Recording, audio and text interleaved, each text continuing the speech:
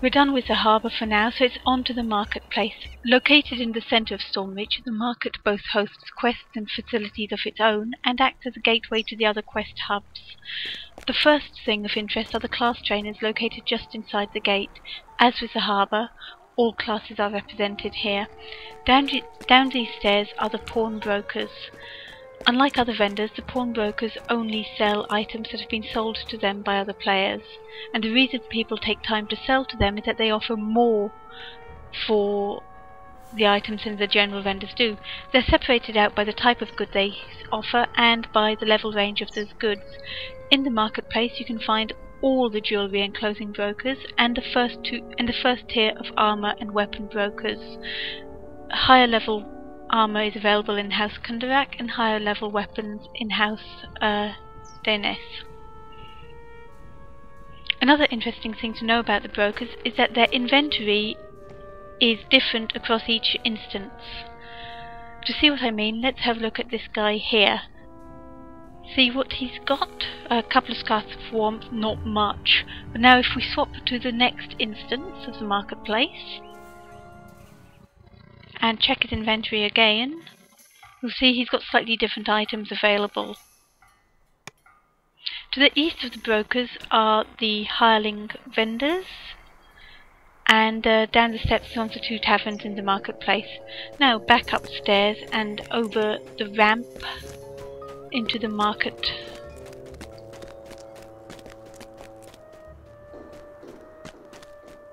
There's a selection of vendors here, including this potion and wand vendor. One of the main things you might want to buy are healing potions. But before you do that, check the wand vendor and see if you can use wands instead, as that'll save you a lot of money. For instance, where is it? This 50 charge wand of Cure Light Wounds costs you 89 platinum.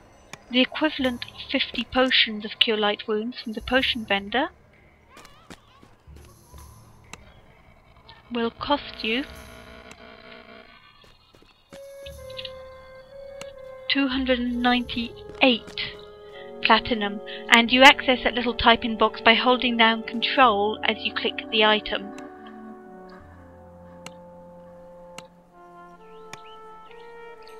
The other reason we're here is to talk about how wizards learn spells.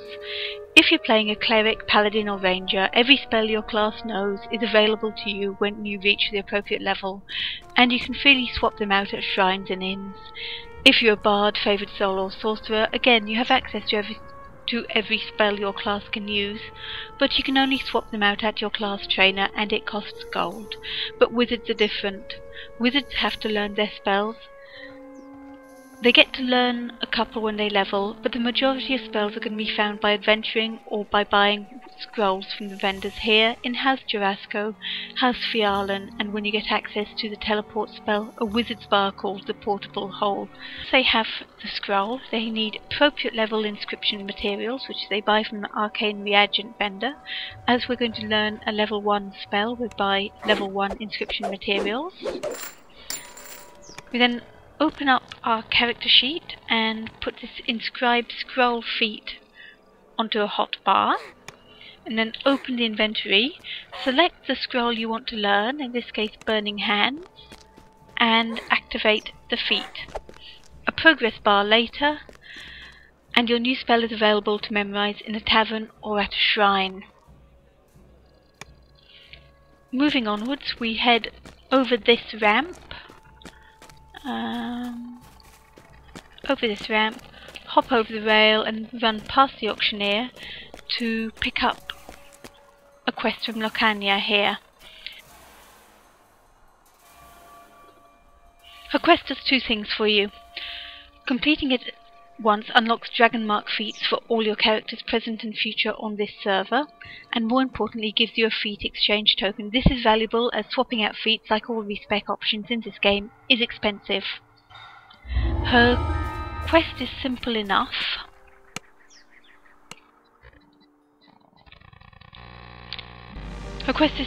You just have to answer some lore questions. You can either do it by reading the books here and actually learning it, or Googling the answers. The one thing you should definitely not do is ask... oh, I never know this one. The one thing you should definitely not do is ask in the advice channels, because that just annoys everybody.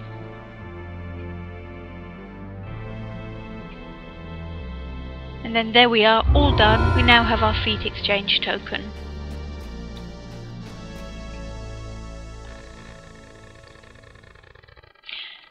Now that we've got the feat exchange token, it's not represented by an item, you just get a notification when you log in.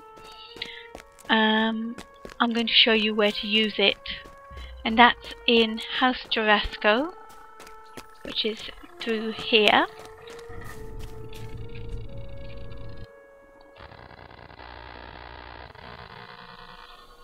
And we run round here past some spell notice boards. Now, so I think these ones aren't lit up because they're much too low level for them. Past an inn. Again, there's quest givers in this inn. There's quest givers in pretty much every inn, so you should always check them when you go into a new area. And these are teleport gates. We'll come to it in a moment. The other thing, as well as the feat guide that we're going to see, House Jorasco is home to the Tempest Spine raid, the only free raid, an arcane materials shop, and a shop called Empty Handed where you get to buy more bags. Anyway, we need to swap out a feat. We talk to this Mind Flayer with fetching pink tentacles called Fred. The Mind Flayer is called Fred, not the tentacles. And he just shows you the feats you have. So say we wanted to swap out our extend feat, spell feat, we'd put it there, and then we'd select a new feat, and then we'd go accept. Sometimes you can't swap out a feat because it's a prerequisite for ones you have already. In that case you have to sort of swap them all out in sequence. The wards are linked to each other by these teleport gates. In this case we're just going to use this one to get back to the marketplace, and then go to the 12, which is a high level quest hub. But the reason we're going here at these levels is to pick up another ingredient bag, and the 12 is accessed round here, just to the west of the bank. That's the gate to the Searing Heights, which is an outdoor adventure area.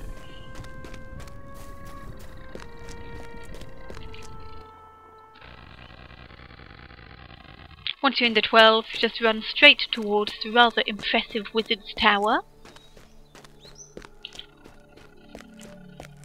Run, run, run. Little birds and things. There's also some nice little incidental things going on here. You get birds, you get butterflies, you get lava. Don't fall in that, it's very hot. The game will kill you for falling into lava, even in a non-combat zone. And we go into the 12.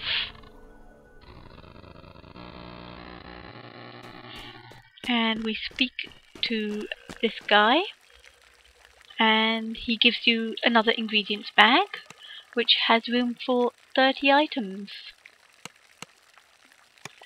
And that concludes our tour of the harbour and market, so it's now time for you to return to the harbour, do guard Jung's mission, then find a waterworks team.